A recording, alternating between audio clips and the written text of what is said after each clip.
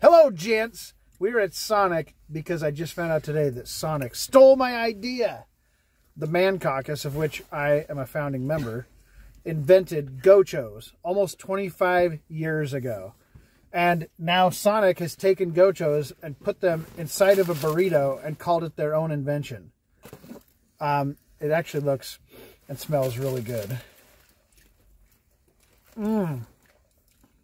That's not half bad.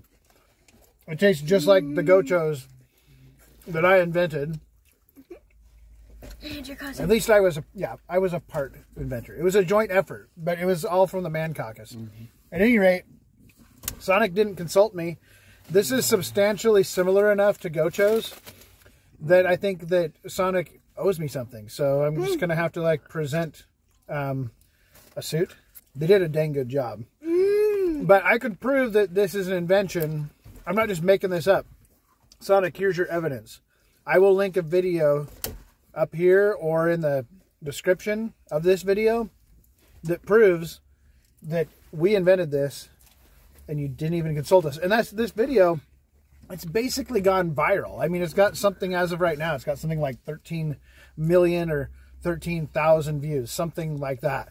And so we know that you saw my video and you said, I'm going to make money off of this.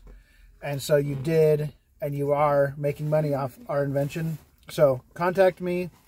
Maybe we can do some kind of out-of-court settlement.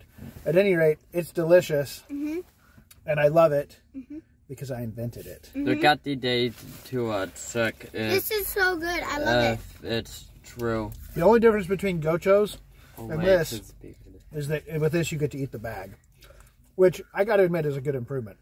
Sonic, be in touch, or I'll be in touch. You can still do the Gocho thing. Just squeeze it like this. Oh yeah. It's still Gochos.